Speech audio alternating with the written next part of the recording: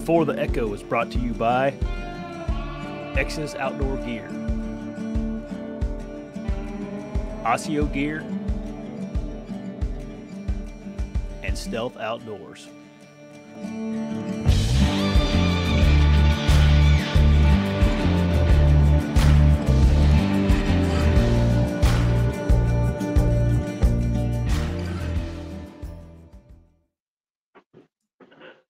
Hey, everybody. Welcome back to the show. Hope everybody's doing good tonight. Just so everybody knows, this is 2 shows in a row. I got notes. I almost never take notes, Troy, and this week I've taken extensive notes on both shows. So right on. Who else was on? Who else was on? Me. I just did a solo one about I just did a solo episode about I don't know if you ever listened to the Joe Rogan Experience, but Cameron Haynes and Steve Ranella was on there, and they got to talking about what will cause the end of hunting. And they went over political issues, infighting inside the hunting community. Yeah. Just the general decreasing of hunting opportunity, whether that be, urbanization or, farming practices now, where, farmers are getting rid of woodlots and things like that, public land getting sold off. I just talked about all the topics they talked about and kind of went over things and played that little 2-minute clip they did, but that's what it was about. It's pretty interesting and pretty important topic, I guess. Oh, for sure. I listened to Joe, and I'll have to catch that. I'll have to listen to it. Yeah, it was pretty good. I think whether you agree with the whole Stephen, that clique of people in hunting, I know they get a lot of hate, but they are pretty important. They have a pretty big reach compared to the rest of the industry. In fact, those 3 probably have a bigger reach than the whole other. If you can combine the whole industry together, those 3 probably have more reach than everybody else combined. So, anyway. Ranella was talking to my son's college football team a couple months ago. Oh, really? Yeah. Like a motivational thing, or just a cool thing to have. The coaches had him in just because he's in Bozeman a lot, and I think the coaches just had him in because he's a real popular dude, and so they had him in and they just had him come in and speak to the guys, just like a team building, like a team. I guess so. My son, my son was there. He listened to it. Yeah. Yep. That's cool. Yep, that's cool. Now, Troy, just so everybody knows, like, where you're out in the mountains, but specifically, like, what state and all that do you live in? Well, I'm a native Idahoan. Native Idaho my entire life, other than I lived in Montana when I went to college. So I've lived in Montana and Idaho. Those are my only 2 states of residency in my life.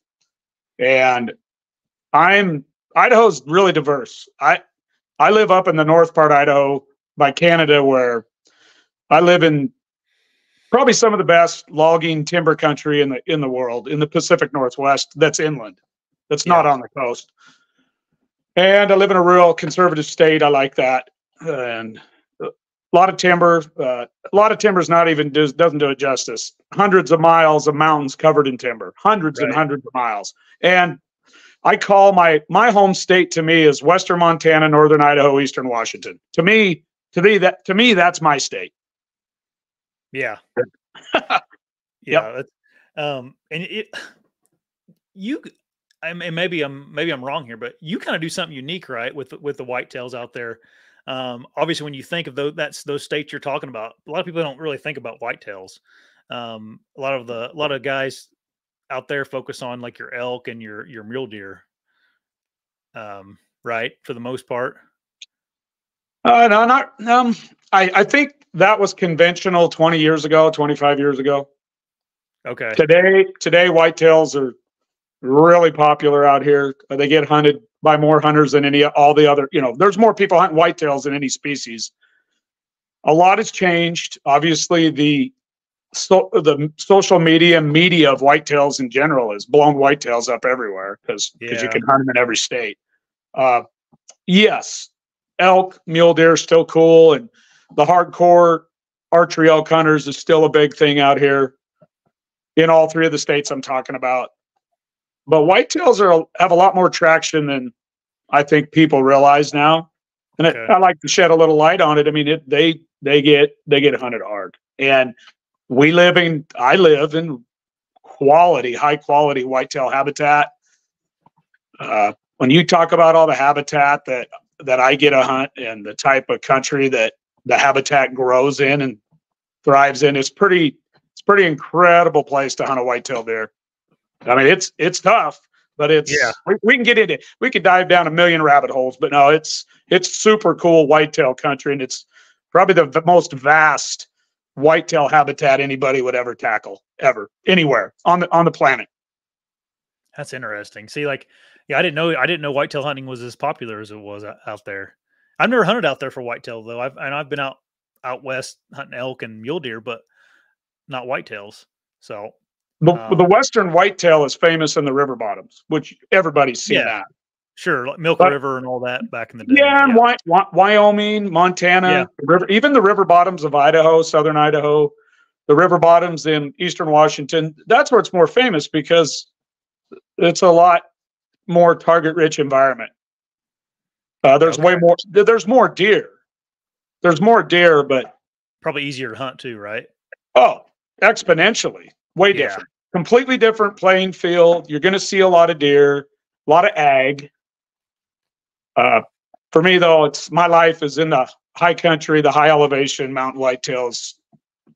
90% of my hunting, 90% or more of my entire life that's where it's been. All public, 100% all public. Have you ever chased any blacktails out there, out west of you? No, I haven't. I haven't got far enough west, nor have I ever had the bug, even though I'm not terribly far from blacktails. I'm probably 5-6 hours. Just have dedicated all my time to hunting public land mountain bucks. And when you're bow hunting them, you got to put a lot of time in the big mountain. A friend of mine lives in Oregon out there, and he's invited me out to go blacktail hunting, and I'm really thinking about it. I think you should jump on it if you're interested, because it's cool, and they're a really cool deer. Oh, I mean, beautiful looking deer. Yeah, I got buddies that hunt them, and those guys that hunt them over there that I know, a couple guys that really into it. It's just like us guys that love whitetails. They're passionate about them. Yeah. And I think they're hunted very similar, pretty similar, or you can hunt them pretty similar. At least my buddy does that I know. I don't know much about them, but the guys that bow hunt them pretty similar to the way we hunt mountain whitetails out here. Because I know a lot of they get a lot of their information from the same places, we get our information from for whitetails, just not as much blacktail information out there, and specific blacktail, not like there is whitetails at least. Yep. All right, let's get talking about some tactics, Troy. I want to start off with mock scrapes because for me, the first time I ever kind of heard of Troy Pottenger, I think you were talking about mock scrapes on a podcast, and the last couple of years, I've tried to implement mock scrapes into my tactics or arsenals, and I've had success, but I think I'm doing some things wrong. So I had a list of questions for you to run through, and just talk about that. And I'm sure those questions will lead into other topics and tactics too. But like, I guess whenever you're thinking about mock scrapes, like how much do you utilize them, and like what do you actually use them for in your when you're whitetail hunting? I don't hunt a deer without them. Okay. Have not for 25 years minimum. And the 5 years to 10 years previous to that, I was using them, teaching myself how to do it, how to use them. But now since the late 90s, I can't think of a deer I haven't killed in conjunction in the mountains with a mock scrape or an existing scrape that I overmark. Okay. So, I mean, they're pretty, I don't hunt without them.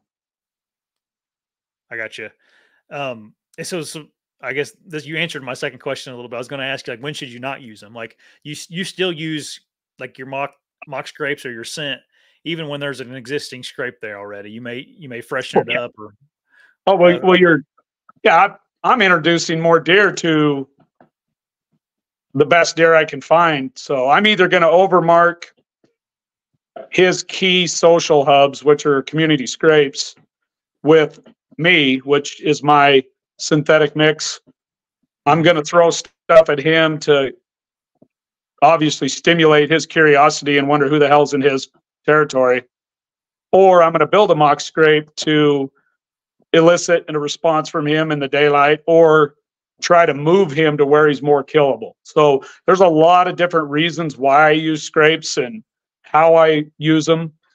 And I use them year round to condition deer to grow up on them, so that all the deer in the local areas that I target a specific buck in, all those younger deer get really used to my scrapes and want to address them and check them year round. So I just get them I get them in a situation where I condition them for years, and then when they reach an age that I like, which is always 5 years or older, and I go in to hunt them, I put a lot of work into that deer. For like example, that deer I killed this year, I worked on him for 4 years before I ever hunted him, and I killed him the third time I hunted him, specifically hunted him. But I worked on him for 4 years, and he fortunately survived. And guys will ask me, Troy, how many of your 2.5-year-olds make it to 5.5? And if you do the math, it's 2.5, 3.5, 4.5, 5.5. That's 4 years. Mm-hmm. I'd say 10%, 15% max, because of the playing field that I live in with predators and hunting pressure. Yeah. So to answer your question, there's probably way more to it than we could talk about in 45 minutes. Now, I mean, we can scratch the surface. We can scratch the surface, but there's so much more to it than people realize or know about me. It is all science. It's all biology. And, 20 years ago, people laughed at me for hunting licking branches on August 30th on opening day, and now nobody does. 10 years ago, it started grabbing traction, and people started looking at the biology of whitetails. And, you never saw any of the people that were hunting highly managed properties, or, hunts where deer don't get a lot of pressure. You never saw 20, even 15, 20, even 10 years ago, people talking about hunting scrapes or paying attention to scrapes or even understanding scrapes year round. Now the biological information and proof on video and trail cameras is out there. I was just going to ask, yeah. did the trail camera wave that came about whenever all that stuff started coming into the market, did that really help prove some things to people? Yeah. I'm going to use myself as an example.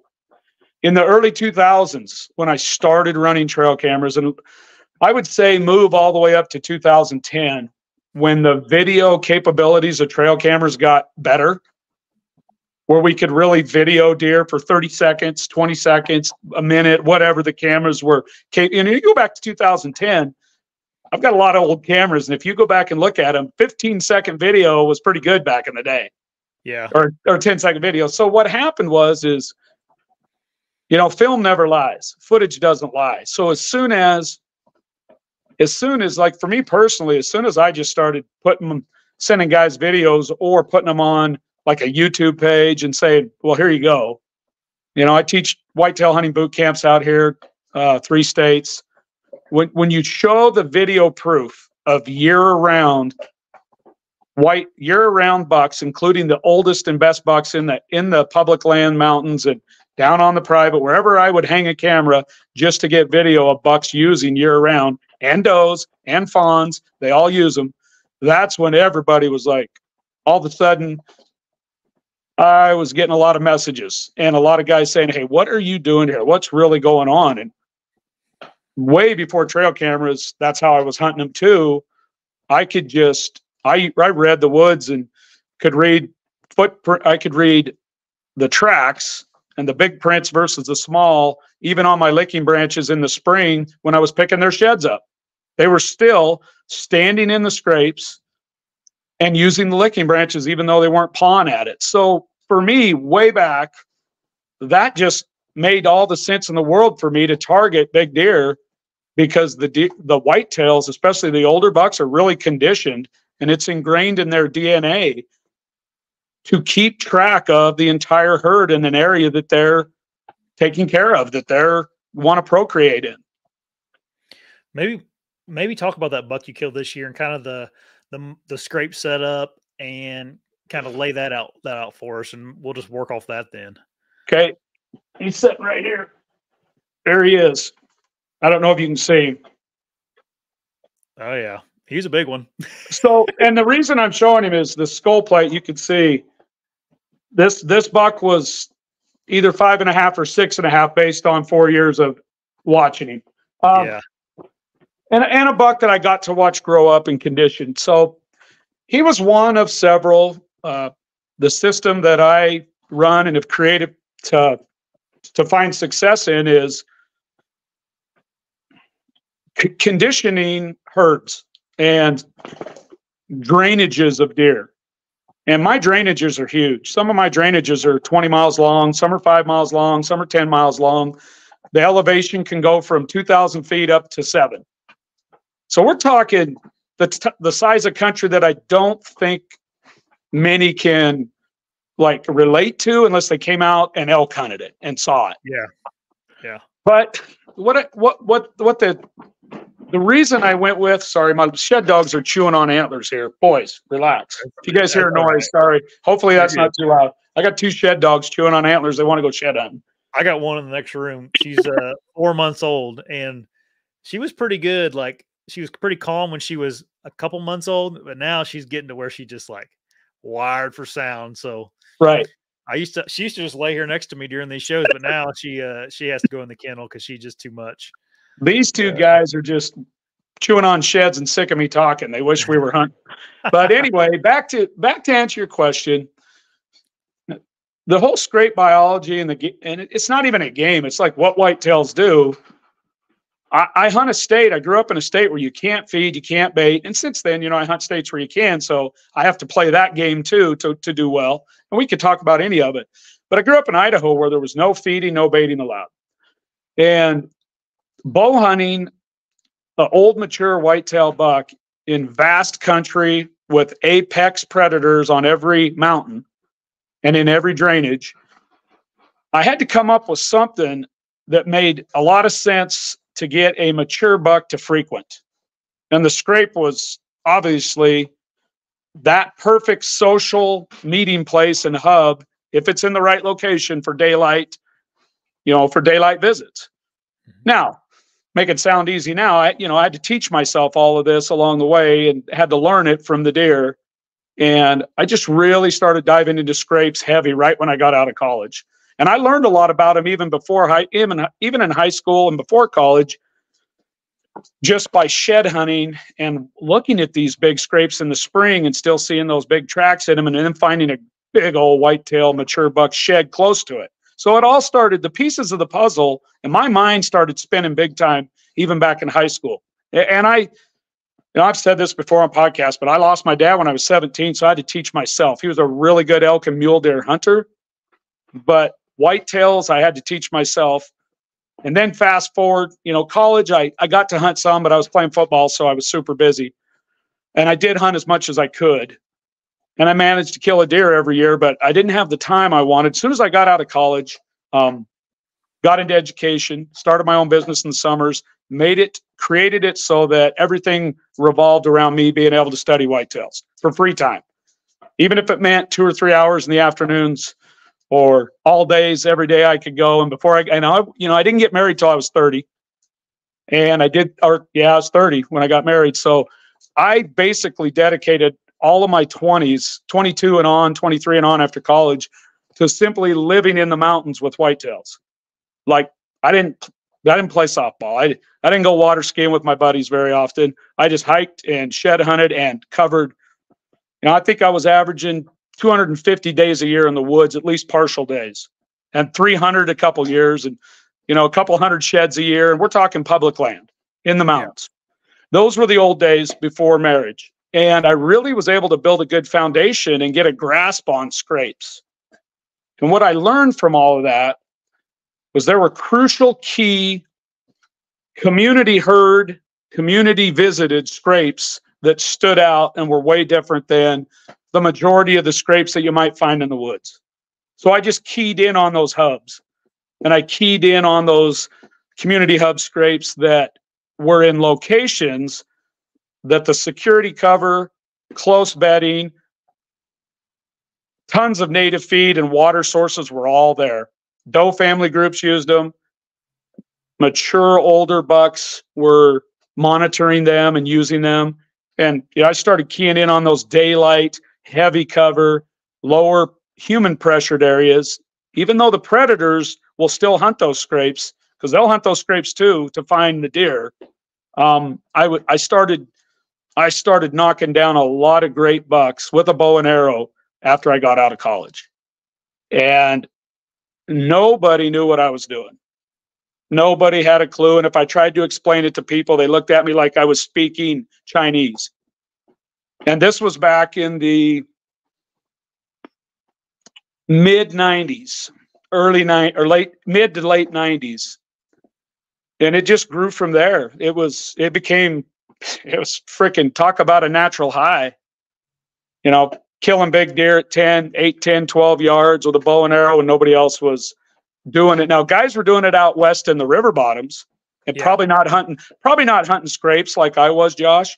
But up in the mountains in the high country, there's very few of us guys my age I can think of one or two out here that are around my age that were doing it. Most of those guys were doing it over in Washington where they could feed. In Idaho with no bait, strictly scrapes back in the old days. I had people laugh at me. Literally, guys laugh and think, what the hell are you thinking? Until I started killing really awesome deer. And then everybody was like, what's he doing? What's he really doing? Yeah. Well, I just feel like I can relate so much to some of the things you've talked about, because I live in Southern Indiana, and I live in the middle of the Hoosier National Forest, which I can say that on here because that's a gigantic place, Yeah.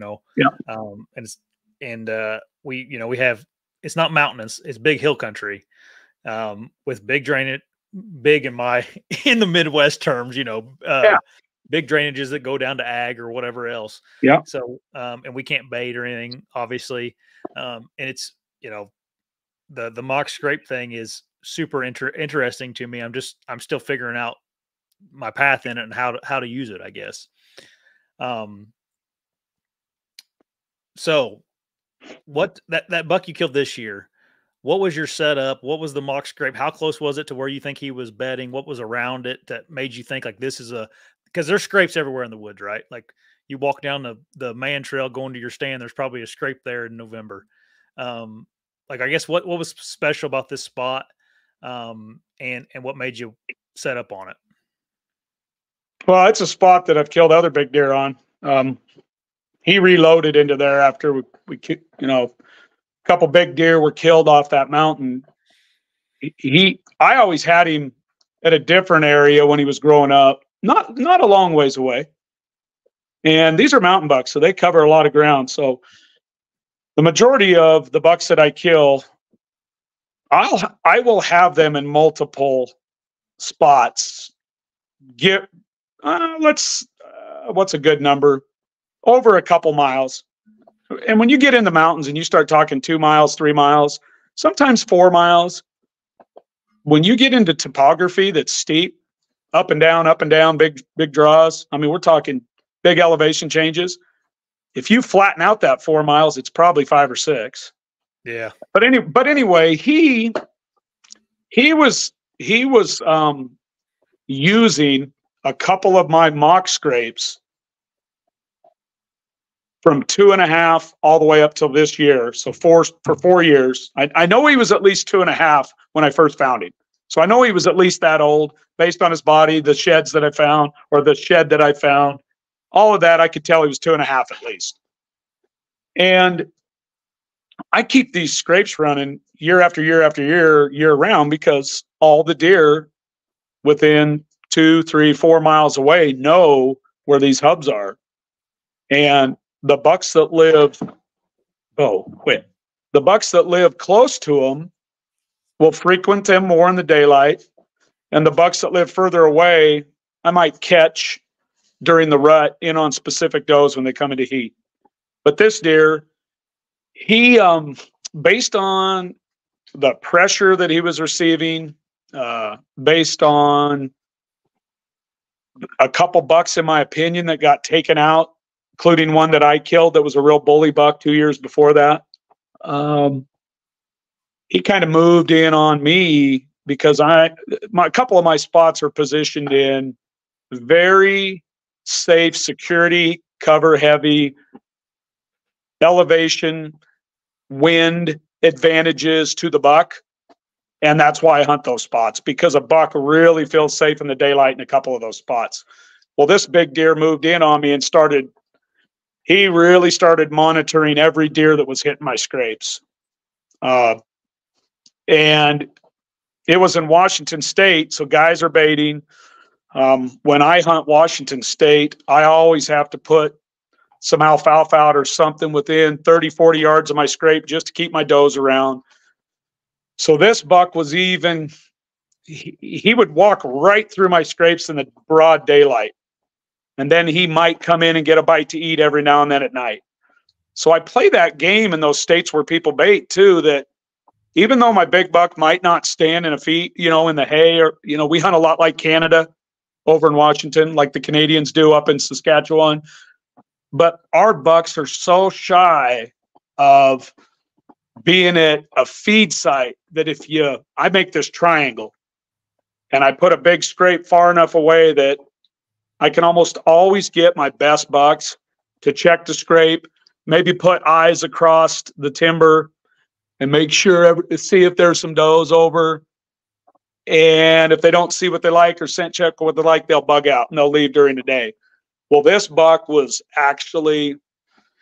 he was kind of being a little bit too cocky, in my opinion. I thought he was in big trouble because he started daylighting at both of my spots, at that triangle, at that specific scrape that I built this scrape about a dozen years ago.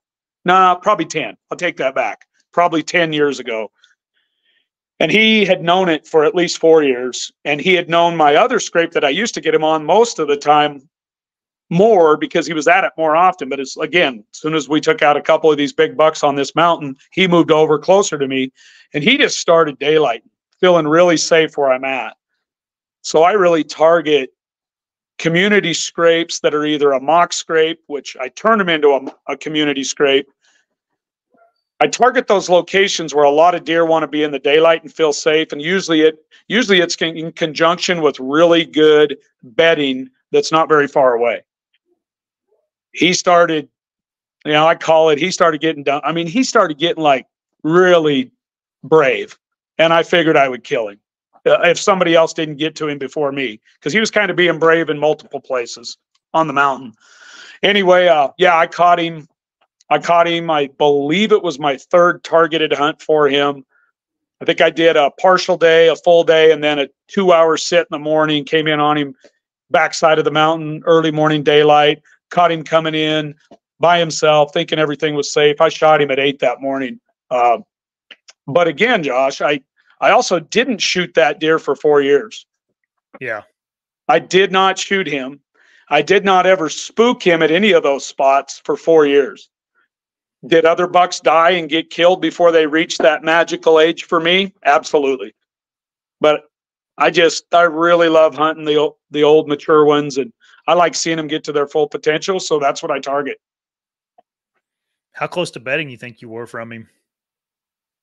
Oh, when he was on me in the daylight,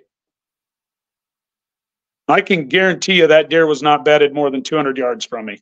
Like that morning when I killed him, if I had one of those thermal drones or whatever they have, yeah, those darn thermal drones, things are going to run hunting. I don't. Yeah, let's not go down that rabbit hole because I don't even want to talk about them. Yeah. Anyway, my whole point is, I think you would have found that deer that morning within 200 yards of me if we had one of those. I really believe that.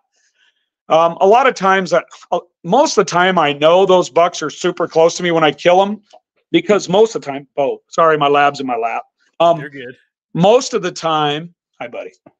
Most of the time, my big bucks come in when I kill them, Josh, and I have snow, and they'll have snow in their rack. So what's that tell you? They're real close. They haven't went very far. Yeah, so I would say I would guess if I had to give you a number, I think my son would agree with me. He's been doing this with me for a long time. I bet you 200 yards max, maybe closer, maybe 100, because the amount of detail and effort I went to get in there that morning was borderline ridiculous. I left at 2:18 in the morning, and I went through multiple detailed strategic steps to make sure he didn't know I was up there. How important is access for you guys out there in the mountains? It's huge, Josh, because we have mountain lions and wolves and black bears and grizzlies. And the reason people can stop and think about that.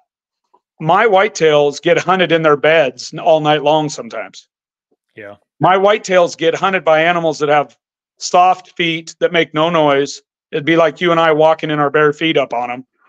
And they're unbelievable hunters. So my animals, if they sense, hear, smell, feel something isn't right, they just bug out. And a lot of it's because of the lions and the wolves. They bug. And then when they bug out, they might not even stop jogging and running for 2 or 3 miles until they feel safe. And the reason being is when a pack of wolves or a lion gets on a deer, they will chase them for miles.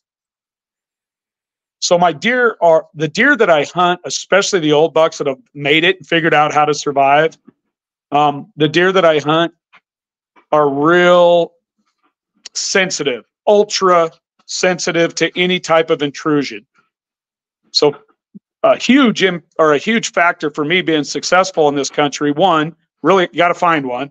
Two, you got to pray that he makes it the years that you want him to get to age, not ruin my setups, and then be able to get on the day to kill him when he's killable without screwing it up. And of course, because it's such heavy cover out here, Josh, and timber for miles, glassing, where I purposely hunt and find big deer, I purposely look for places that don't have logging clear cuts and don't have big glassing areas for rifle hunters. So glassing for me is 50 to 100 yards max ever. Mm-hmm. So my bucks are really nose heavy. Like they really rely on their nose. They rely on their eyes and ears, but that nose is number one to them.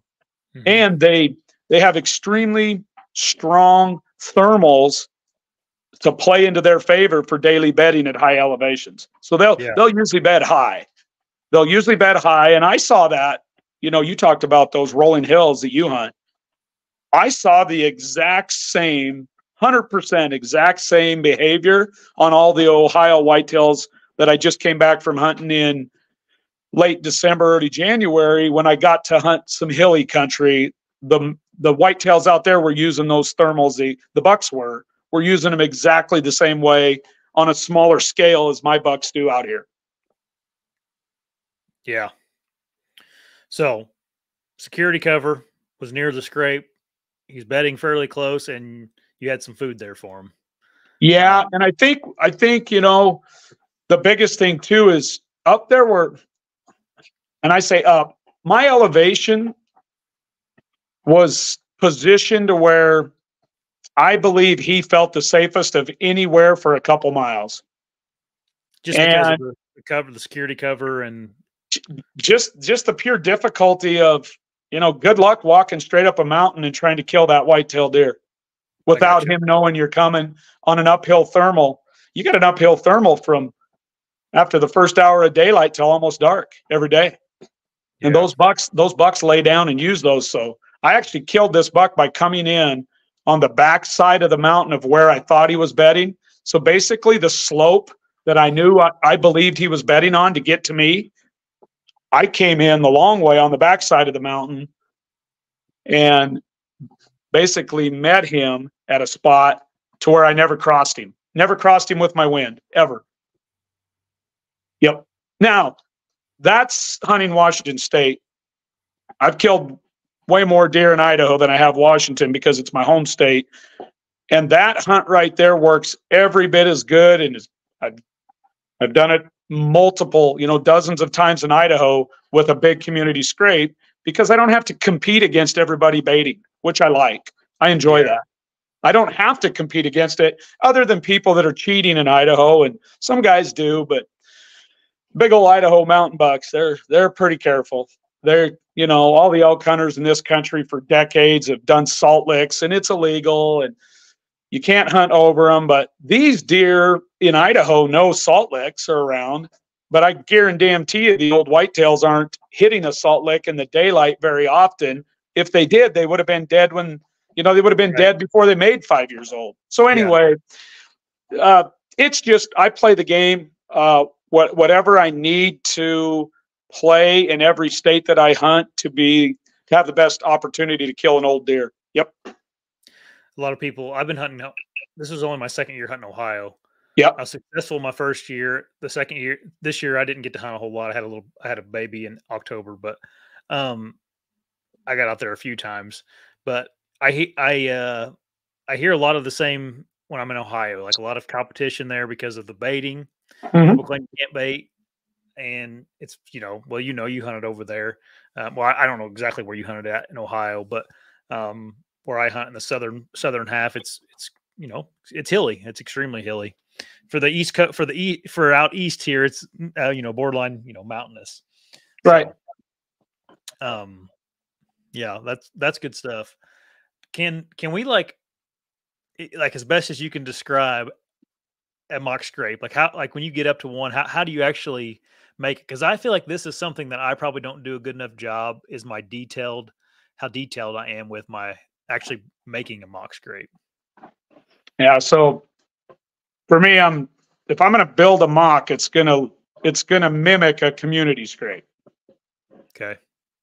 That's because every deer for 100 miles of me or 200 miles of me in every direction, the community scrapes are the scrapes that the entire local deer herd know where it's at. They've been raised on it, and they'll go to it. And there's two types of community scrapes. There's community scrapes that pretty much all the deer within a couple miles, 2, 3, 4, 5 miles, even in the mountain country, will know, because they do travel a lot, that they feel safe hitting at night. And that'll be based on human pressure, maybe even predator advantage, wind disadvantage to them, but they'll still check them at night because there's a lot of deer that check them at night. Those type of community scrapes do not interest me. There's also hundreds and hundreds and hundreds of testosterone, rut frenzy based, scratched out scrapes that nothing ever materializes at those from young bucks. And then there's the gold mine type scrapes that are they're positioned and located. And this has been true to everywhere I've ever hunted in the country, every state. And I look for these no matter where I hunt, and they exist. These scrapes that I mimic, that I make a mock out of, they look just like what I find in a true daylight visited area. That's for what you have to figure out the reasons why once you find one. Yeah.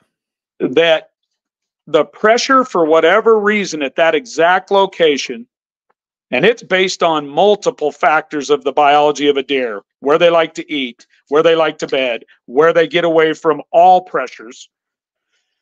These are usually in pretty heavy security cover or right off the edges of huge giant blocks of security. And I will mimic those types of scrapes.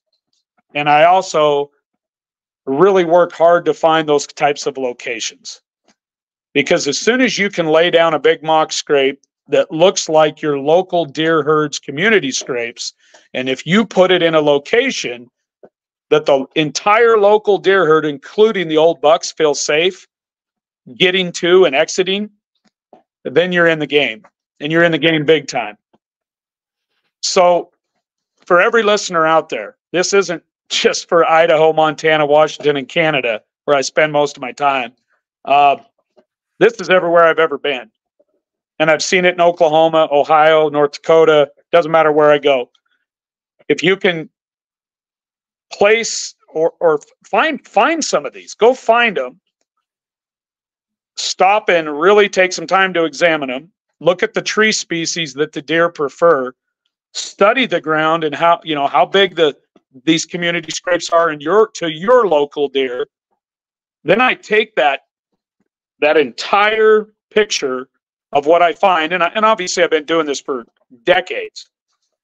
I go replicate that somewhere else in a spot where there needs to be one, in my opinion, and then I add multiple deer profiles to it, all synthetics, multiple deer, because as soon as the whitetails in that mock spot walk in and inspect it or get a smell of it and go to it, because they go right to them when they smell them, I get in, build them, get out.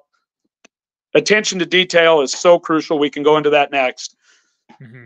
But it's basically what they've seen their entire life and that they know, especially the old does and the old bucks. And what happens with my oldest bucks, and I've got years of video proof of this, I'll put a mock community scrape real close to where I find his sheds or find him first. And basically what I'm doing, Josh, is I'm putting it right in his lap. And he has no choice but either to address it, or if I screw it up and really foul it up, which I don't, I'm very careful. I mean, I might have in the past, but I don't anymore. I'm very careful. He either addresses it or, the truth is he can't not address it. And it's cool watching him come in. My favorite videos in my entire life are still to this day when the big mature bucks that are 5 years and older inspect my community scrape that I built. So I built a mock community for him, and I'll get 2 or 3 bucks sometimes because of the location I'm at. It's a great area for old bucks to die of old age. Those bucks walk in and they spend more time than any deer in the entire herd inspecting it. They spend more time initially inspecting it.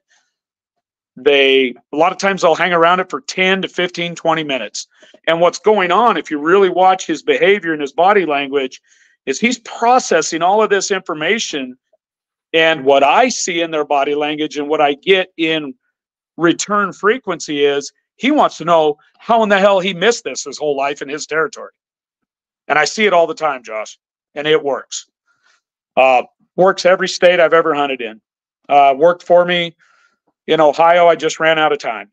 I let a 5-year-old buck. I didn't even hunt him because he wasn't what I was looking for, but he was 5 years old. And I got to see that happen in 8 days. So I'm mimicking the greatest gold mine type scrapes, which are community, long-standing, traditional scrapes. I'm mimicking everything about them and moving them to a deer or a specific area that I think holds a big deer, if you will. Okay. So like a mock scrape here may look a little different than what it looks like out in Idaho.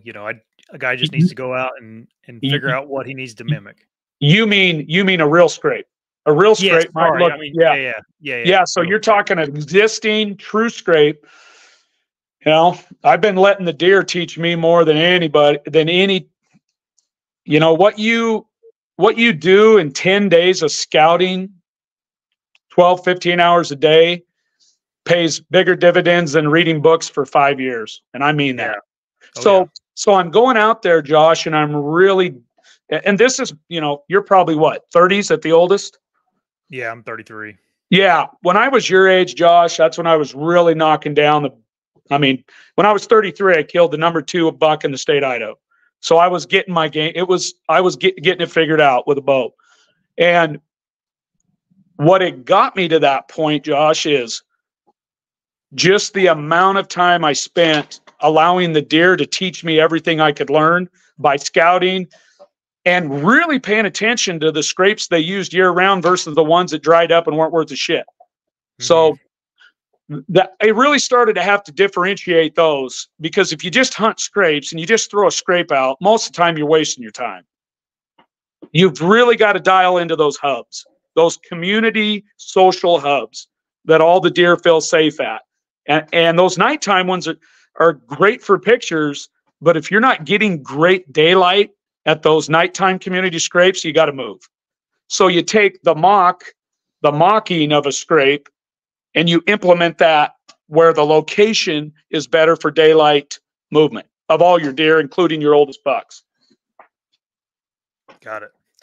Okay, that makes sense. And you kind of hit a nerve with me there, because you said you're wasting your time, and I tried a bunch of different ways of producing the mock scrapes, and some of them were productive, and some of them I just was like, what the heck, it was probably just me being stupid, making mistakes. But Josh, if I go ahead, I'm sorry.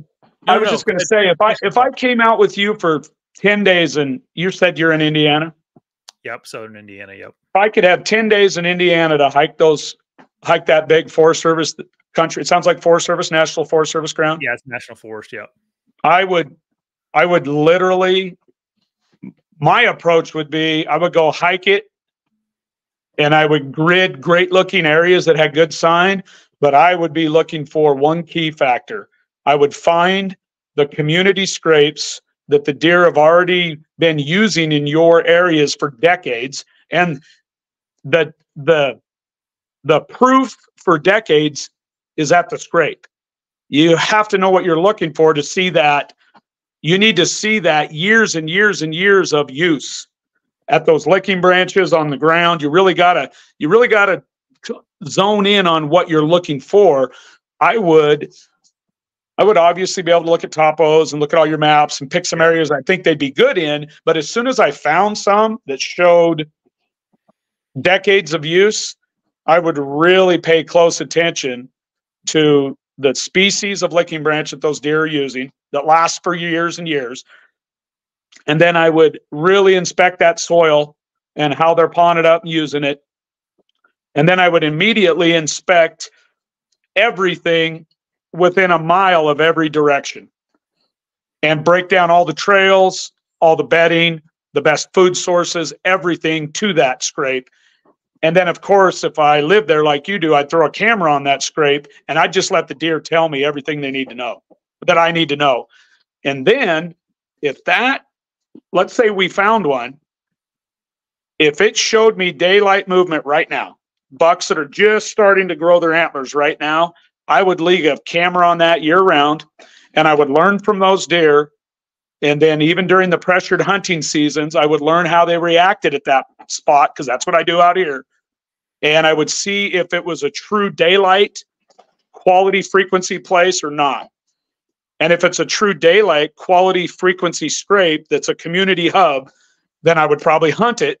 But if not, then I would take that same exact look, picture, species, and go build it in a better location if there was a deer I wanted to hunt in that 1 mile circle around it. And I would throw that same look, multiple deer profiles. I would build the licking branches exactly like what the deer had showed me there. I'd build the scrape probably relatively the same size and see what happened. And I do that out here year after year after year, everywhere I go. So have you ever messed with like the rope scrapes or like the hemp rope scrapes?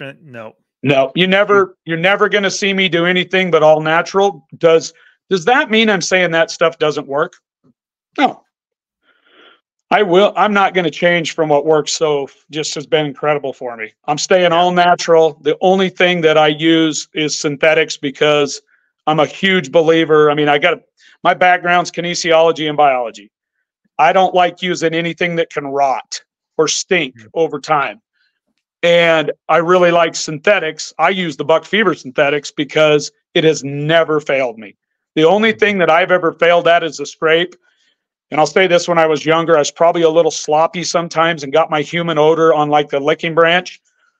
I didn't blow out the young bucks and the less tolerant deer, but the old bucks caught on to me right away.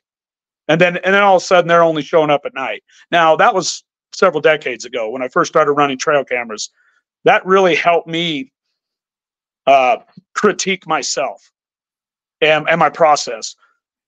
So no, Josh, I don't use any of the, to me, it's to me, those companies are selling that stuff too to make some money. So, do whatever you want, use whatever you want if it works in your state. But I like all natural because I don't have to pack anything in. I don't have to give away an obvious spot at a public land. If I hang a rope somewhere on public land, then everybody's looking for my tree stand or tree at least. Then everybody's looking for my trail camera. Then all my shit's gone. Then it's stolen. Yeah. You want to? Yeah. I mean, hey Josh, you're talking 40 years of public land hunting. 40. I get it. No, I 40. Get it. So I get it. Most guys. Well, here's a quick. I think your viewers will appreciate this. The stuff I build is so authentic that I walked in to hunt a big buck one day, and I had a dude in a climber sitting over my scrapes, 3 cameras, and a tree stand, and I had it all hidden so well that he didn't notice any of it. And when I walked in, he about shit when I come walking in because I looked up at him and I said, "How's it going?" And he looked at me like, "What are you doing here?" And he started to say something, and I said, "Pretty good looking scrapes, huh?" And he goes, "Yeah." Like, "Who are you?" And I said, "I built those." And then I said, Then I said, "Do you see that camera? Do you see that camera? Do you see that tree stand?" And he was a really nice guy. He looked around and he goes, "I am so sorry." He goes, "I thought this was the most incredible whitetail buck spot I've ever seen in my life." Now, I think he was an honest guy and hadn't looked at my cards. I think he just jumped up there in his climber. I think if he'd have looked at my cards, he would have shit. Like he would have been like, "Yeah, I see why this guy's here." And my point is, Josh, I try to make everything look so natural that if an elk hunter or somebody walks through, oh, that's just another scrape. Walk on through. Don't even think about it. Don't mess with anything. Yeah. Yeah. And my stuff, on public land, I've had too much stuff stolen to where I really play it authentic as I can. So no on the ropes, no on any of that. No, you don't like tie branches down or anything like that for the one thing I do that would be a giveaway with me sometimes, and I haven't had any issues with it, but I probably will someday, is every now and then when I transfer my preferred licking branch species, I do use paracord and sometimes a strap, but I always try to use dark green paracord and I always use dark green straps. They're really hard to notice unless you're really looking for it. Right. I've been fortunate with paracord, and that's about the only thing I hang out there that isn't natural. And it's usually just the paracord. Usually I can get away with paracord to transplant the licking branch that the deer like over the right scrape in the right location so that my access and exit is the best I can get it to kill. So it all ties into the end goal of killing these old deer. What about scent control? Troy, you mentioned that just a second ago about touching licking branches and stuff. What's your scent control regimen for doing this kind of thing? You can ask my son this one. Okay. If it's a big deer that dad's interested in, 100% latex gloves.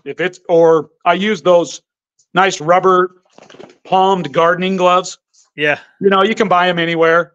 We always use at least the rubber palm gloves, just like a trapper, or latex.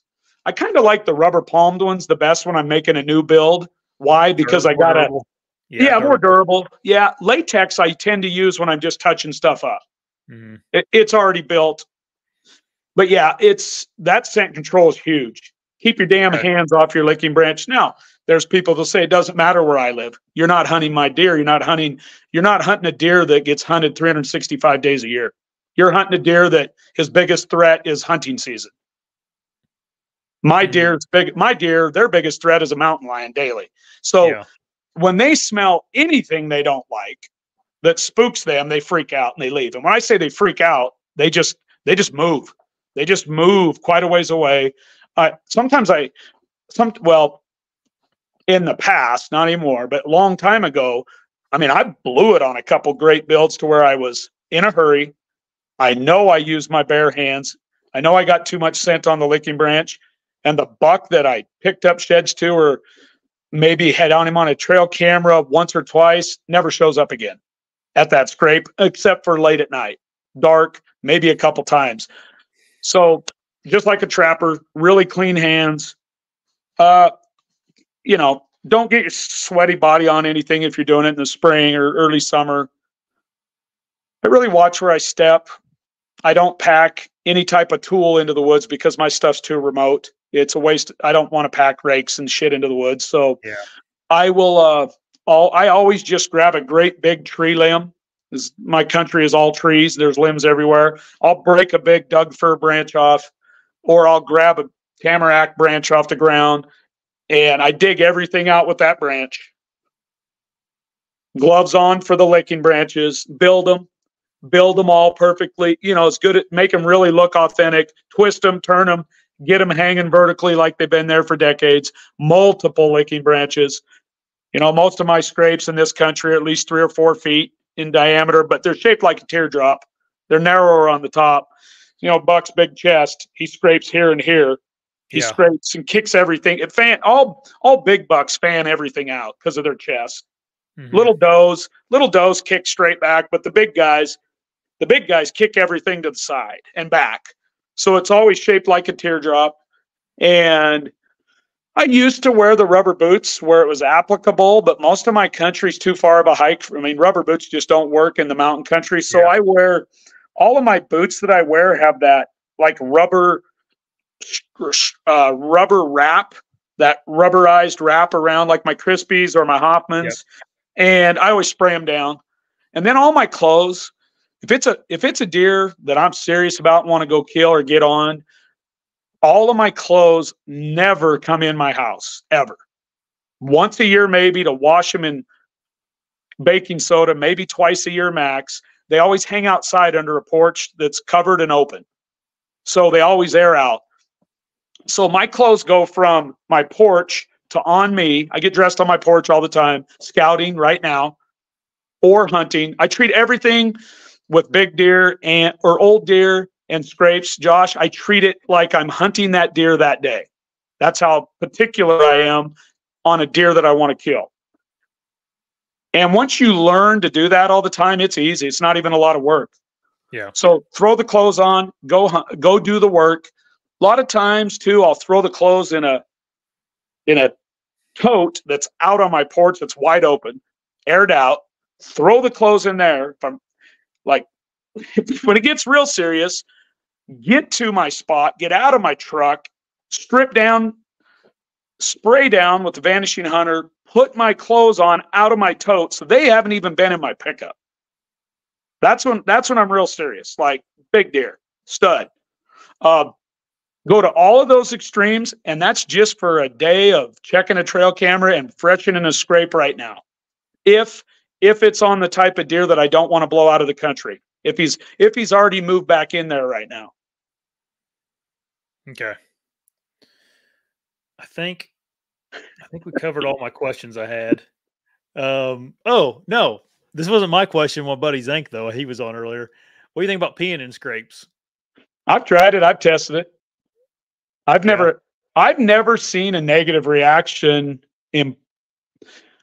I've never seen a negative reaction from it, but I can tell you this: when you add multiple does to a scrape that should be like when you're adding multiple deer, not just does, when you add multiple deer to a scrape, a seasoned old veteran buck puts his nose down there and goes, "There's way more than one deer here.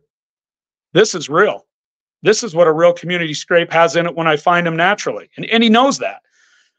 So if you pee in it, I think you're adding one item of urine to the scrape that he's going to scent check. I personally haven't seen it spook anything because I've tested every product out there. I've tested my own urine. I'm always curious, always testing stuff. Oh, it doesn't elicit the responses I get with building a true multiple deer profile. When I say profiles, I'm talking about glands and everything, not just urine. I mean, I'm putting everything you could think of and more on a licking branch and in a scrape. It's all synthetic. None of it rots. So do I think it's usable? Do I think you can do it? Sure. Yeah. Is that my method of success in killing the caliber of bucks I've killed over the last 30 years? No. if I'm in a pinch and need to pee in a scrape because, oh crap, I forgot all my stuff back at the house, I honestly would have no problem peeing in a scrape. I would not. Okay. Yep. Typically what time of year are you making these scrapes, or do you think it really matters? I'm building them right. I'm refreshing them, running cameras year round. Okay. Licking branches get addressed year round by deer. So the game outside of the middle of August for me until my season closes at Christmas, the outside of those dates, I'm touching up a licking branch if I happen to walk by it shed hunting or need to check a camera. Anytime, and I think this is what you're asking. Let's say I go build a mock. For example, I got a big deer I want to kill next year right now. Like I actually do. I want to kill him next year. And this weekend, I'm going to go put in a couple scrapes for him that I think he'll address. And it's a deer that I've left alone because I've been hunting other deer, but he's next up on the hit list potentially if he makes the winter. So I want to go find his sheds right now. I want to find him this weekend. And I'm going to position a couple scrapes on him that I will build the type of mock community scrapes that he's already shown me that he hits of mine a long ways away, but I'm too far from him, in my opinion, to see him very often. So now I'm going to take my game right at him and I'm going to start him. I'll start him this weekend, whether I find his sheds or not, and I'll throw a camera on him and I will be meticulous like a trapper and build these and let my camera run right now. And there's a good chance, Josh, this happens a lot with my system and the methods that I use to hunt whitetails. I'll probably pick him up and I'll probably get to watch him grow his rack this year. I'll probably pick him up based on where I believe he is. And that's based off of historical data I have on him being a little too far from him. Okay. Year round, Josh.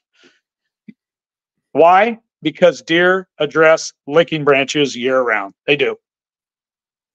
Okay. So let me add this, Josh. I know you're ready to shut me off, but let me add this for your listeners. No, keep going. You're good. As long as you're good, I'm good. No, I'm great. And I don't want to leave the listeners, I don't want to leave them with like a half, like here, they need to hear this too, because it'll make sense. Anytime a whitetail deer walks up to a true community hub scrape, when they put their nose down, and I have this on video for decades, doesn't matter if it's a buck or a doe, and it's February right now, even in March, April, May, and June, all those months, I see this all the time. They'll walk through it, they'll drop their nose, and if you watch close, they're dropping their head they naturally just do it, and they pick up residual scent that's in that dirt. Urine crystallizes, and it's that scent. My shed dogs can smell it, a coyote can smell it, a mountain lion can smell it, and a deer and a bear can smell it, and a wolf can smell it.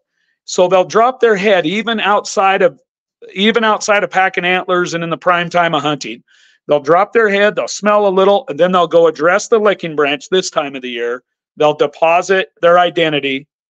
And when they deposit their identity, every deer that deposits its identity, based on how well they're metabolizing protein, they leave that in their scent to let the rest of the herd know, hey, I'm still here, I'm healthy, I'm alive. Or it might leave a note that says, I'm not very healthy right now, and I may not make it based on how they metabolize protein. So that's all left in the scents and in the urine. They leave it in their glands, they leave it on the ground. So these deer are not only just communicating, they're realizing that, okay, John and Ed and Mary and Alice are all still alive in the herd. They're still around. And those old bucks, they check those licking branches this time of the year, and they really lay their scent on, especially in the mountains, because they want all the deer in the woods to know, hey, I made it. I'm still here. This is still my kingdom. This is still my territory. And I see that in my videos decade after decade. of my best, oldest bucks working the licking branches more than all the other deer this time of year. During this time of year, they really lay it out there. Plus, my deer migrate. Some, not all of them. Some of my deer migrate, Josh. So when they get back to their spring, summer, and fall homes after the snow melts, a lot of them haven't even got back yet. They really lay their scent down in April and May because they're wanting all the deer in the herd, in the drainages, to know I'm still around. I'm still here. Are you here? Are you around? Deer are very social. We all know that. Yeah. They really like to hang out, minus the old hermit bucks. Right. So yeah, Josh, it's a year-round game for me. I love it. And those year-round soaker cameras, they're unbelievable if you run them on video. Throw your natural windicator in the video somewhere behind you. I use Old Man's Beard. And then that tells you everything about an old buck, how he approaches your spot, your scrape. Talk about that a little bit, because someone asked a question about that in the comments. And if you guys have questions for Troy, just leave them in the comments and we'll get to them tonight. The Old Man Beard, what's that about? Okay, so all the coniferous timber out here in these forests, all these states I'm talking about, yep. This old man's beard grows on the trees. And it's between 3, 5, 6, 10, 12 inches long, a stringy, hair-like, fibrous. Yeah, it's everywhere. I always grab 2 or 3 chunks of that. Now, deer like to eat it, so you got to be careful where you place it. In any place I'm serious about killing an old buck on, I have 2 or 3 of those strips of that hanging off in the background on any camera that's running on video. That way, every time I see that buck or some young bucks coming in, does, I can break down every deer that addresses that scrape all through April, May, June, July, August, into the hunting season, how they prefer to enter that scrape based on the exact wind, currents, and thermal mix. Makes sense. And that can be deadly on an old buck that's very particular on certain winds and certain thermals. That's a good tip. I've never heard of anybody doing that, putting a wind indicator in front of your camera of some sort. And doing it for almost 30 years, 20 years, actually 20 since I started running trail cameras, about 20 years. Been starting to put, I used to do it on picture, but it was hard. But once the video got good, and Josh, the reason I did it even before trail cameras is when I was sitting at my stand, I would always hang a couple way out there just so I could watch the wind as deer came in when I was in stand. Mm-hmm. Is there anything, that's something I should ask you about, is like your setups on these scrapes? Is there anything in particular you can think that would help someone when they're setting a stand up over a scrape, or is it as simple as, making sure your wind doesn't get into that scrape? I think it's way more complicated because we all know that wind hardly ever works perfectly, especially in the mountains. Yeah, or hill country. Or hill country. So we got to be honest, we're all got to be honest about that. So what I really target are spots. If I'm going to build a mock, I'm positioning a deer where I can get an edge wind. Mm-hmm. If I find a great existing scrape, and I have a couple that are unbelievable. There's 6 bucks hanging behind me back in here that are off of 2 different scrapes, and they're magnums over the last 2 decades. 6 different bucks off of 2 scrapes that are still fantastic to this day that were existing, but they offered me an edge wind positioning where I could hang and hunt or tree stand or leave a stand or permanent, didn't matter. I had a tree that was positioned with prevailing winds and thermal mixes certain times of the day that would always allow a buck to get to that scrape and think he was safe, and I'd just be off the edge of that buck's nose and be able to kill him. And I really look for those edge winds. And then I hunt about, like the buck I killed this year, my scent stream, and I knew it was going to happen if he came in that morning. It didn't matter where he came to, the scrape, over towards where the feed was, it didn't matter. I would be able to kill him before he ever crossed my scent. And that's what happened. My scent I'll draw a picture here. My scent was angling down this bluff and mountain. And when he came in and my scent just missed his nose by about 10 yards, and he turned and walked right up to me. And that's that 10-yard window, 30 feet that I missed him. I had 100. I felt great. That's where he would come because of all the intel I had on him. And it was money because he thought he was safe. Mm-hmm. He thought I had no chance of being there. Like, he had no idea I was there, but he thought I had no chance of being there because if he'd have picked me up at all, he would have never walked up towards me. So it was one of those, and I do that pretty consistently, Josh, at every place I hunt. When I was in Ohio, I hung my stands daily, hang and hunt, based on edge winds. And I had so many deer walk by me, just ridiculous. Because I'm usually using a barrier, Josh, some type of natural barrier. It could be blow down trees, it could be a bluff, it could be a rock wall, it can be a creek behind me, something that protects me, allows me to get up in a tree. And most of the deer, based on the natural terrain barrier there, are funneled and steered just out off of my wind, if that makes sense. Yeah, no, 100% makes sense. Something else that I've been really thinking about this year. Everybody, a lot of guys I talk to that hunt mountainous terrain or hill country, like my buddy Johnny Stewart. I don't know if you know Johnny or not, but I know. Yeah, Johnny's a great guy. I talked to Johnny. Yep. Yeah, and he's a big advocate of scent control too. Like, he's like, man, in the mountains in Pennsylvania where I hunt at, or wherever, he hunts all over the place. But he goes, it's tough to have the wind right all the time. And he's like, I try to pay attention to that, and I don't know. I often think about scent control, and it's a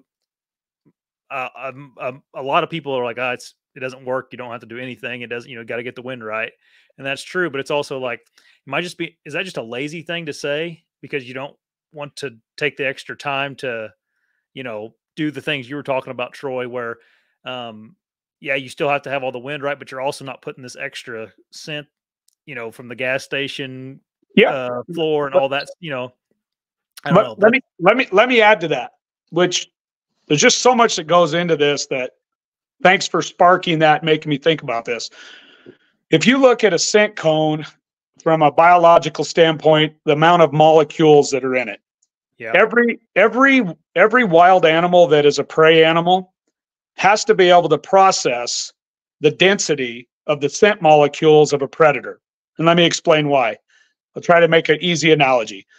Let's say a pack of wolves runs across a ridge 800 yards from one of my bucks, and he barely picks up that scent molecules from them off of a thermal. Or say they're 400 yards away.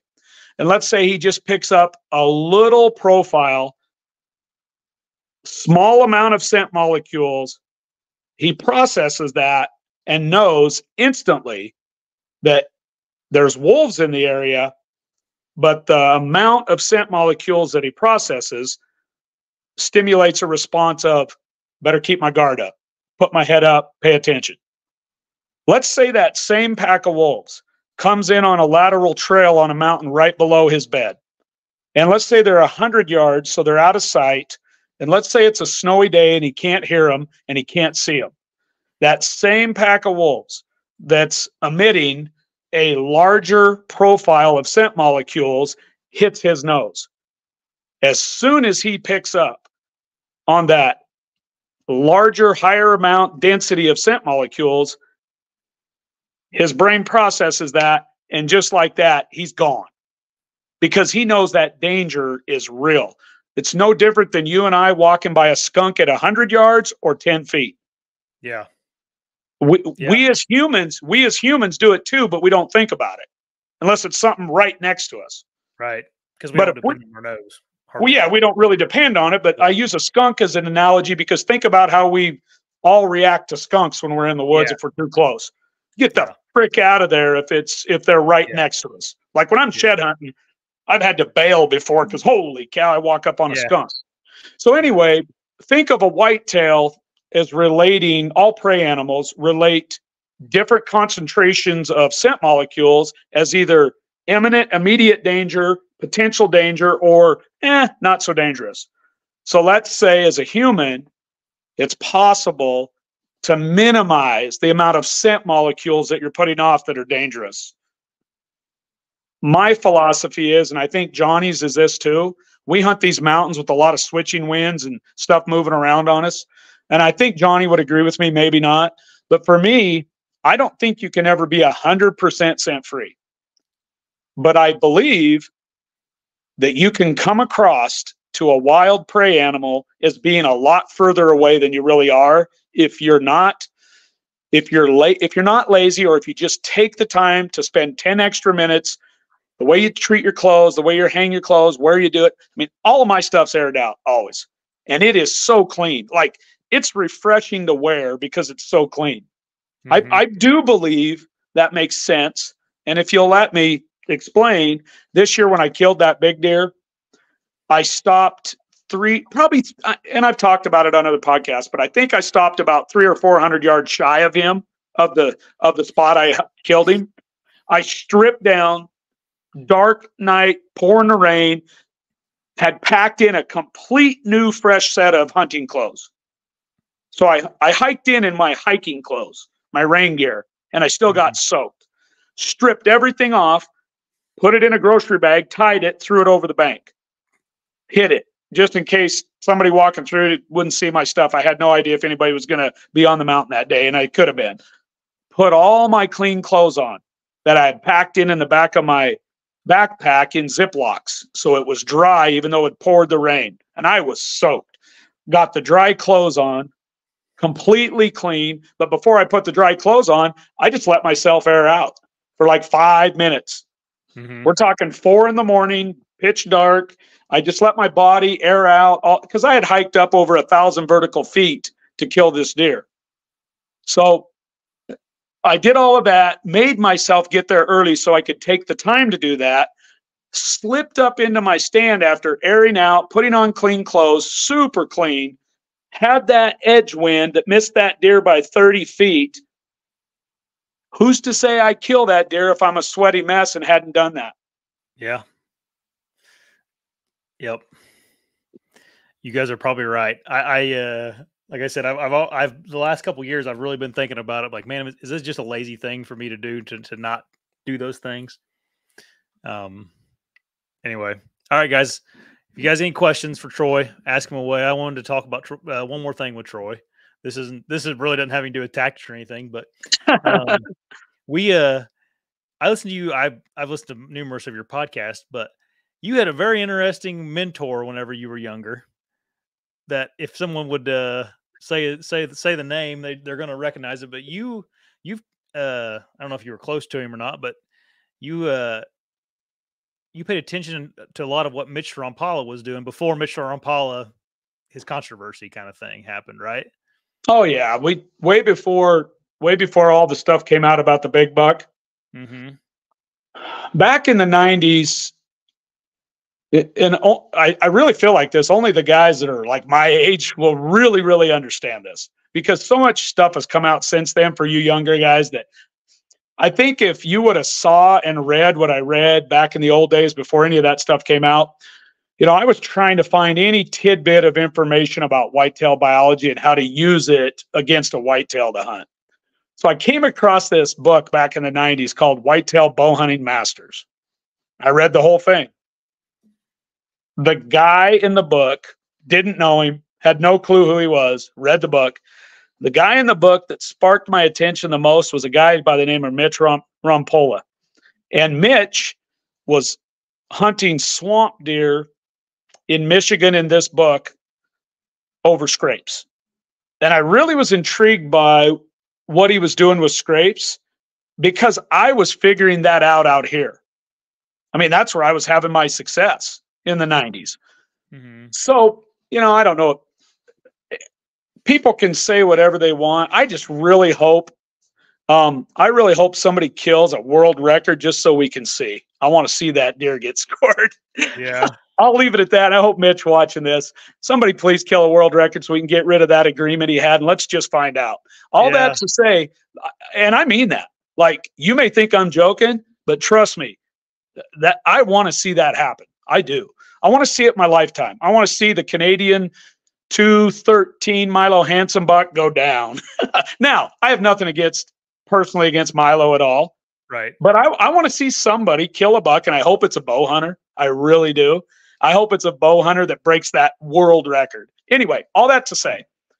So I thought way back, 90s, I'm in my 20s. And I thought, I'm going to write this guy a letter. He wrote me back. And anytime I would write him and ask him questions about scrapes, he'd write me back. And it wasn't always just about scrapes. Yeah. Mitch was, I believe in what people show you and do for you in your life versus what people say about people. So Mitch was nothing but amazing to me in the 90s.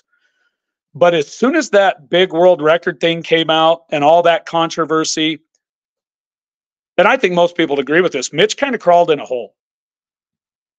And then, like you and I were talking about before the podcast here, then all social media got huge, and now it's this big deal again. Yeah. Social media blew this thing back up. But I will say this about Mitch. He always wrote me back. He was always super kind in his words. I've got multiple letters and pictures of deer he's killed over the years. And then he just, I hope Kevin's watching this, his son. I'll always talk highly about Mitch because of the way he treated me. I want to see that big buck get scored. I really do. So somebody out there needs to go out and kill a new world record so we can see it. And then let's put an end to all of it, because I want to know. I mean, I would think the world wants to know. Do I think Mitch gives a shit? Nope. Yeah. And I want to say this. I grew up in an era where my dad threw antlers away. Yeah. Like a different mindset than what you guys are living in today and what I'm living in today. My dad would literally throw antlers in a pile and say, you can't eat those. Yeah. So the world's changed. Social media has sped everything up by 1,000,000 miles per hour. And I really hope in our lifetime, guys, or I hope in my lifetime, we get a no. Because everything that I ever read or chatted with Mitch about just through correspondence, we were literally writing letters. Like pen pals. Yeah, seriously. Yeah. Back in the old days, that's all we had. Never, yeah. It was always just so kind and positive, and and his scraping lined up with what I was seeing and doing and still do to this day. The way he hunted scrapes. That's cool. Yeah. Well, it takes a little effort to do what you guys were doing too, right? Like now people can Facebook message back and forth or this or that, but like to take the time to write at the time a kid, write back and forth and stuff. Yeah. That says something about a guy. So yeah, I mean, he was always extremely kind and always said hi to the family and wished, the boys when they were real little. Yeah. I mean, just really, he didn't have to do any of that, Yeah. I really hope that buck gets measured one day. I really hope so. I don't think Mitch gives a crap at all, but I'd like to see it get officially scored someday. I would. Yeah. One of my buddies was in Traverse City the other day, and of course you can see all property owners on Onyx now. And he had some time, and he drove by Mitch's house, and he was out there shoveling his driveway, and he's like, I almost stopped to talk to him, but I just couldn't. He's like, I felt bad. And everybody's going to say, Troy, it's already been scored. What I mean is I want that thing scored for legit, like after the agreement that was signed with him and Milo. I want that to be gone so that we can, and Mitch might not allow it to be scored, but I kind of hope it gets scored is what I'm saying. I know it's already been scored. I've talked to Gary Berger online. He scored it. He said that thing was as real as it can get. So, I have a lot of buddies that are scorers and taxidermists, and all of my scoring friends out here say there's no way in hell you're going to fake them out on a fake deer. You're not going to when they put their hands on it. Yeah. Anyway, they've all told me no way. So we'll see. I'd like to see it for the world of whitetail hunting. I would. Yeah. Yeah, it would definitely the world is split on that too. Like there's people Yep. that are just dead against it, and there are people that will defend him to the end. Yeah, And and it'd be an interesting day if that happened, just to I see. I try to not make any of my decisions based on emotion. I Yeah, really try to look at it black and white. Uh, I just think it needs to get scored, and if it yeah, doesn't, we're never going to know. And I tell you one thing, the guy was always good to me. He was super nice to me. Again, after he killed that big one, though, kind of just everything just kind of went away. yeah, yeah. Yep. All right, let's answer some questions and we'll get you off here, Troy. Let's see here. Thanks for everybody for leaving questions and everything. I'd love to answer some questions. These guys that take the time to listen. Yeah. We also have a lot of we always have conversations going on, so I got to filter through. Here you go. Here's a fun question. Have you ever shot a deer that scores less than 10 inches? I have. Hey, I shot a spike when I was in my 20s with a longbow. It was a dink. Yeah, I love that. That's a great question. When I turned 12 in Idaho, I could hunt. My dad said, "You're going to have to go out and hunt on your own, son. I'm busy working." And I had hunted with my father for mule deer and elk. We used to pack 20, 30 miles in, like big mountains. Anyway, when I was 12 years old enough to hunt, took the old 270 out, took my Irish setter, went out and killed my first whitetail buck. I think he scored about 10. 5-inch spikes on each side. So yeah, that was my first deer that I ever killed. And yeah, he had 4 or 5-inch spikes. So yeah, I did that. Yep. Sometimes people forget. We see all these guys that kill all these big bucks, and it's like it wasn't always that way, you know. No, I didn't even know what a big buck was till my late teens. Then I started figuring, started seeing them at least. Right. Yep. John 91083 asked, "Do you like to use vines for mock scrapes?" I use only what the local deer wherever I hunt use, based on their preference, and I find that first. I scout that, I find it, and then I use the natural either tree or shrub species that they like the best wherever I've gone. So if a deer in your area is using those vines and stuff, then great. Over it. I'd be all over it. Absolutely. Yep. And I've hunted a lot of different states just because I've, everywhere from Oklahoma and Ohio out west. So yeah, I always really try to pay attention to what the deer like the best in their area. Yes. Cal says he killed his first longbow buck standing in a mock scrape in 1995 with a broadhead that he made. That's awesome. Oh, that is cool. That's awesome. Pharrell asked, how much time do you put in on creating and maintaining a mock scrape per year?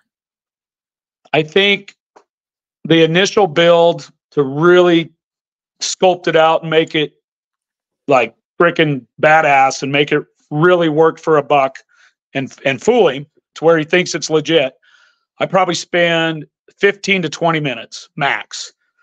And then I cast my scent really high initially up into the trees, 20, 30 feet high, right above where the scrape is, just to get the scent out.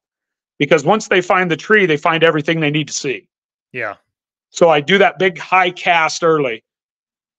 On the ground too. Doesn't matter what month it is. Put the urine in the ground too. They need to think there's residual scent in it all the time. So you build it authentic right away. 15 to 20 minutes max, get out. Then to freshen them, go in, pull a card, pack my bottles with me, touch them up with the Buck Fever synthetics, and out in, 5 minutes to touch it up and get out. If I'm hunting a big deer and really trying to be careful, I only check or refresh the scrapes that I'm hunting him over after I get out of the stand, when I leave, when I exit. Okay. Do you tend to hunt lower or higher in the mountains? Hunting height all is situationally dependent on the state you're in, the timber you're in. When you hunt big conifers out here, a lot of the limbs don't even start till 30 feet up. And a lot of my trees are 3 feet around, 2 feet, 3 feet, 4 feet. So I usually tend to get high out here to get some back cover, and I'm fighting a lot of wind and thermal mixes that swirl. So even when I get what I consider a bulletproof wind for the mountains, that extra height with back cover and where it pushes my wind currents out over the top of deer, and I will purposely pick terrain features that help me. I hunt pretty high. So 20 to 30 feet quite often in the mountains on big coniferous timber. I was in Ohio hunting 2 and 3 sticks for 8 days. So there you go. So there you go. Okay. Like, please, guys, don't get caught up in like trends and what's cool. Yeah. Go hunt what works best for your playing field, your environment. Yeah. Well, it just, I asked you that because I've heard guys out east, my buddy Paul, he talks about, he likes to hunt low because it gets him underneath some of those winds that are coming off, and he doesn't feel like his wind's getting blown around as much in some of those tight hubs. So if I hunted low out in the mountains, every deer in the world, I would stand out like a sore thumb on a big tree. Yeah, because you don't have any cover. And the cover's not there. Plus, the first 12 feet of wind in the mountains is pretty deadly to a hunter. If you're setting that low, you usually have to get up above and catch a different wind current. And the reason I say this is out here, you can walk your eyes up a tree. Mm-hmm. And it's where the old man's beard's hanging off even the bark of the tree at 10 feet, 20 feet, 30 feet, 40 feet, you'll see the wind working a little different every 10 or 15 foot increment. So I really pay attention to that. Do a backflip. We kind of covered this already, but any advice for Ohio deer hunting? Well, I absolutely love Ohio, guys, and I'm going to come back. My son Tyson and I were out there, like I said, at the New Year. If you're hunting hill country, I hunt those deer. I would hunt those deer exactly like I do out here in the mountains. I would play those thermals and prevailing winds on ridges, and I would catch those big bucks coming out of their beds off of these ridges, and I would catch them closer to their beds on mock scrapes. Every mock scrape we put in out there, we got the best buck on those properties, on those scrapes within 3 to 5 days, every spot. And we did not hang a spot and hunt it without throwing a quick mock in for the scent. Remember, that mock scrape is a scent trap. It's a trap. You're trapping. You're trapping whitetails just like a trapper traps his animals. Yeah. We got every deer. The biggest deer that we knew of in the area from the buddies that were allowing us to hunt these properties, they're like, yeah, that deer could be there and this deer could be there. Those mock scrapes were picking those deer up within 3 to 5 days. Now, we were also throwing out some feed away from that to try to get intel too, because we had 8 days. So we were playing at both. Just fair to your listeners. Yeah, Ohio, I love it. I really like how it played out there. And then I got to hunt flat ground too, and near the Columbus area. And it was awesome too, as far the right words are, those scrapes and those setups worked exactly the same. And I was hunting edge winds, and I was really trying to kill this one specific buck that I just ran out of time on a little bit. My son killed the 3rd day. There you go. Buck Slayer asked, what's Troy's physical fitness regimen? He sounds like he covers a lot of country. Yeah, guys, I'm 54, and I've had guys come out. I had a friend that come out that's a triathlete, and he elk hunted with me, and he was shocked. And it's because I've lived in the mountains my whole life. I just hike a ton. And my lungs, my body's is very acclimated to walking 10 to 15 miles a day. That's what I'm doing right now on my shed days. And steep ground. One thing I've done is about 3 years ago, I started getting too heavy. And I'm 5'10".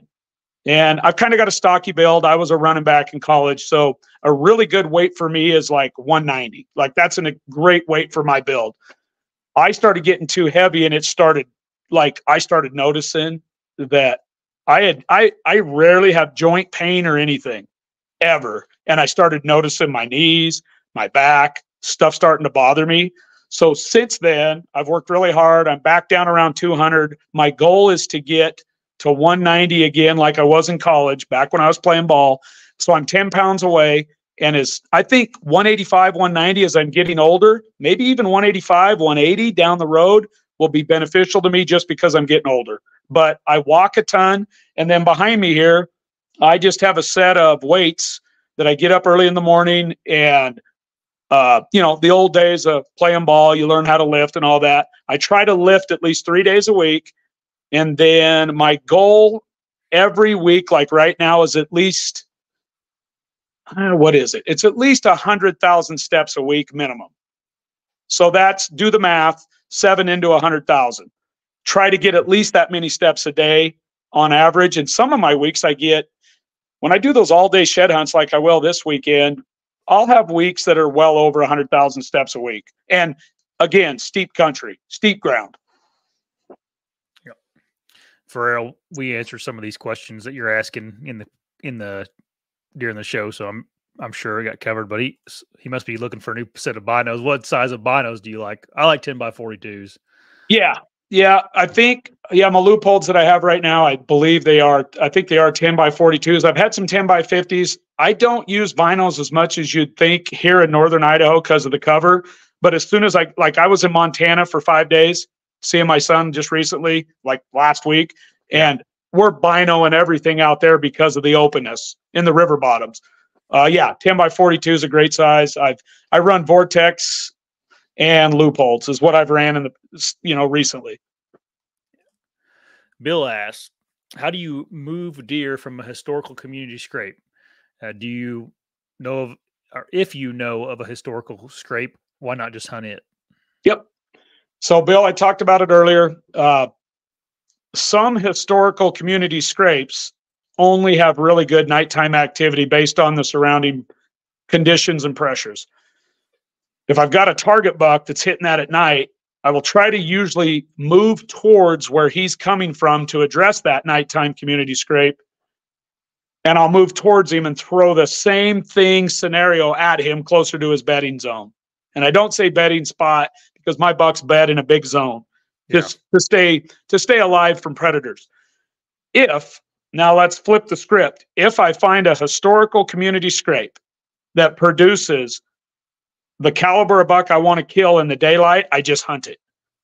And I hunt about 50% right now. My last 10 kills have been about 50-50. Historicals that are positioned so good for me, I've never had to move them. And then about 50% of the bucks I've killed in the last, I would say 10 bucks have been where I've moved a community type mock scrape right at him to get in his wheelhouse and kill him there. And then a lot of times those mocks, I position them in a better place for deer to frequent in the daylight. So then I end up getting return customers as they get older. And then I end up getting to kill great bucks like the one I killed this year at a scrape that I put in about 10 years ago for a different buck, if you will. Bill was also asking about if urine turns into ammonia. Is that what the deer are smelling? Yeah, I live in elk country, so elk really pee a lot on the ground, and so do the moose. It's like they pee half a gallon. Yeah. All urine, if you look at the chemical breakdown, the natural breakdown of urine, and it does it on purpose, is right after urine. Bill, let me back up real quick. I used to dissect every bladder of every deer to collect their urine and freeze it right after kills of mine, my buddies, my friends. I would say, please let me have the bladder to your deer. And they just thought I was nuts. This is back in the late 80s, early 90s. Yeah. Please let me gut your deer for you. I need that urine, or let me have the bladder. And they just thought I was nuts. Well, I would take a syringe, I would pull that urine out, and I would smell it, and it was clean and fresh. And that's how it's supposed to smell right out of a deer. It's not supposed to smell rotten. As soon as that urine hits the ground, the natural biological breakdown of urine switches to ammonia on purpose, because ammonia is a smell that will travel and carry for long distances, which allows all the other animals in the animal kingdom to pick up on it, get to it, go inspect it. Now, it really works good for deer to scrape because it allows all the deer to check on each other. It does it. Moose scrape and do the same thing. And then elk just smell like they just stink bad. You can smell them forever. But all that to say, it also helps the predators find those deer, and moose also. Anyway, all that to say, yes, the ammonia smell is natural. It's one of the first stages of the breakdown to get sent to carry out long distances. Yes, it's very natural. And my synthetics all have that. My urines all have an ammonia smell to them, and they work great. Not too, it can't be too crazy ammonia, but you want a hint of that in your urine smell. What you don't want, Bill, is you don't want to use anything that smells rotten or like an outhouse. That's not natural. And that only happens in a bottle with protein-based urines that get old. Buck Slayer asked about how what the length is on your trail cameras for video. Like how long do you have your settings on for to get the data you want? Minimum of 30 seconds, minimum. And some bucks I just love to look at, so I'll run them for a minute or more. So I'm putting 64 gig cards on some of those big deer. Yep. Do you pretty much run just regular SD card cameras out there in the mountains? Yeah, because I don't get much cell service. Yeah. Over a 500-mile circle from my house, I probably have 10 spots total where I could hang a cell. And we're talking 500-mile circle. So I would say less than 1% of the cameras that I own in 3 states are cells, less than 1%. Jay has a good question. What time of the year do you hunt the scrapes hardest? Before you answer this, I've noticed you've killed some deer really early, and you also kill some late season too. Yeah, I'm very proud of the fact that I hunt, like, I'm going to kill deer from opening day to the end of the season, figure it out. I've worked really hard to figure it out. So I hunt my licking branches and scrapes from August 30th all the way to Christmas when it closes. And then when I go out of state in January in Ohio, still running scrapes. So the entire season, the licking branch is the key to always having deer there. The dirt really gets to rocking about mid-September, hard horn on. Do you have your first buck mounted, or do you still have it? Oh, you guys are going to hate this story. When I was 24 years old, my second teaching job, I had everything stolen from me out of my house. All my dad's guns and all my deer antlers and all my mounts. Really? I didn't have any head mounts back then because I couldn't afford it. I didn't think about it. It wasn't that big of a deal back in the old days. But at 24 years old, I lost everything and I had to start over. Man. Lost it all. Yeah, and my dad's guns. That really bothered me. My father left me with some really nice guns, and they cleaned me out. All my sheds, everything at 24, gone. That's worse, getting that stolen. Yeah. Didn't I heard a story that I'm sure you know this name, Miles Keller. Someone he had, like, when he go to these shows, you know, and he had his trailer full of all of his mounts got stolen, and they never found them. I've never heard that, but I hope Miles is listening to this. I've always stayed in touch with Miles on Facebook a little bit. That sucks because I know how that feels. And Yeah. Miles probably had all of his stud bucks there at those shows. And I could be thinking of the wrong person. I'm pretty sure that's who it was that I heard that happen to. Whoever man, that's a gut punch. Gosh, man. That's one of those days that I'll never forget in my life when I came home and all my stuff was gone off my walls. Well, those things, like those deer don't mean anything to anybody else but you either. Like that's worth way more to you than anybody else. So that's a tough one. Yep. What's your go-to boots for hiking around in the mountains? I've ran 2 different brands. I really like the Hoffman brand. It's made right out here in Idaho. Awesome boot. The Hoffman double insulated pack is my pack boot with the air bob soles is awesome for mountain, tree stand, whitetail hunting, where you got to walk a long ways to get to a spot to hunt and still have traction and be able to sit. I do a lot of all-day sits. Mm-hmm. So be able to sit all day and not freeze to death. And then I really like my Crispies. What is it? The Lapona. I run those guys for all my scouting. They're a great little scouting boot. And I also like to archery hunt elk early season in those Crispies too. So those are the 2 boots that are in my house, those 2 brands. And I don't have any affiliation with any of them. So those are the 2 that have held up the best for me, easily performed the best for me personally. I haven't tried either one of those. I've had good luck with my Lathrop and Son boots, and then Zamberlins. I've had good luck with them too. And I've heard good stuff about those brands. Yeah, there's so many companies now that make pretty good Yep. boots. I wore Kenetrex for a couple years too, and they were a good boot. You know, Yeah. they were all good boots. It's hard. I don't think it's a good idea to listen to anybody on boots. Like, I think you need to probably go and try them on, because my feet are way different than Troy's, and yours, Yes. Troy's are way different than yours. So it's kind of like a bow. Go pick the bow that you like the best, that fits you the best. Yeah. Do everything personally to what's best for you, and try stuff out, like test stuff. I've been a tester and an experimenter, and always curious. So yeah, I've tried a lot of different things out, from clothing to hunting equipment, everything.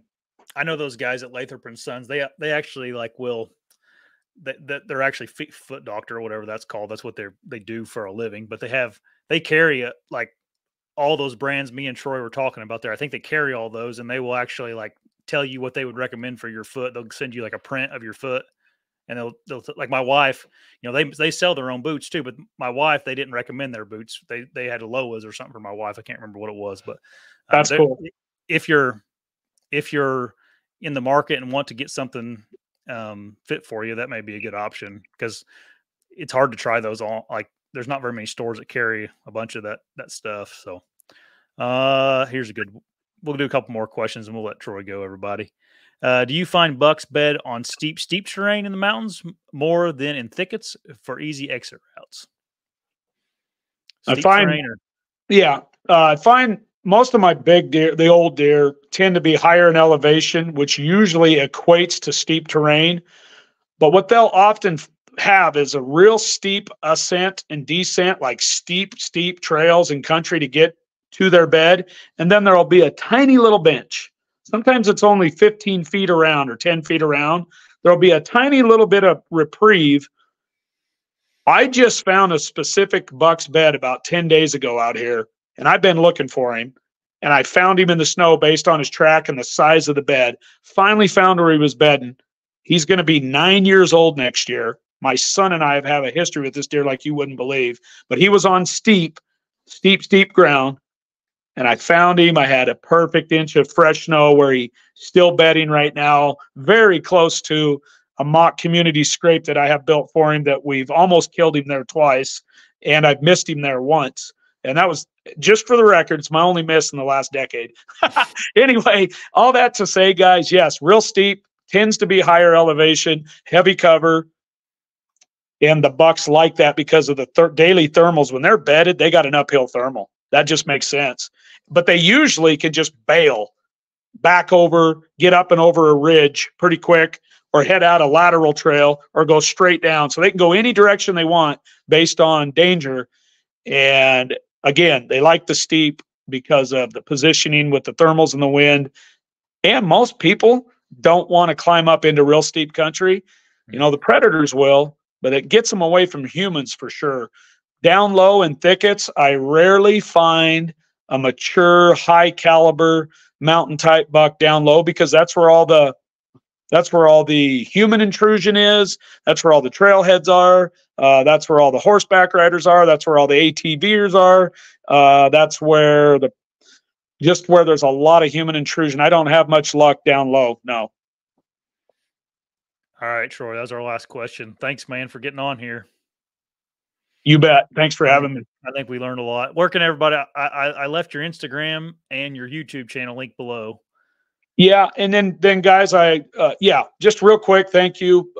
MTN_man33, Mountain Man 33. If you want to talk anything hunting related to me, if you want to touch base with me about the scent that I use and that I mix and put together, and then if anybody's interested in one of my boot camps, find me on Instagram, because I usually do 3 to 4 of those a year out west. And I've had guys come from as far as Oklahoma to my boot camps. And then my YouTube is just, I'm going to start really working on that. It's just videos basically of bucks. It's not blowed up, or it's not like, I don't put a lot of time into it yet, but I'm going to, like, it's coming. And then Whitetail Addictions, guys, please, if you get a chance, check out the Whitetail Addictions guys. I film for them. I hunt for them. The buck that we talked about on here, that footage actually is getting shipped out tomorrow to get produced for this spring, or for this summer. And then, of course, I run all the Lone Wolf custom gear stuff. Awesome. A lot of people are saying that it was Miles that got 20 mounts stolen in Texas. Good Lord. Yep. I've never heard that story. So Yeah. that's cool. That's cool to find out that it was legit, but it's terrible that it happened to Miles. Yeah. Yeah. All right. Thanks for everybody for getting on here. Thanks, Troy. Yeah. Thank you. Have a good one. Bye. Yep. You too.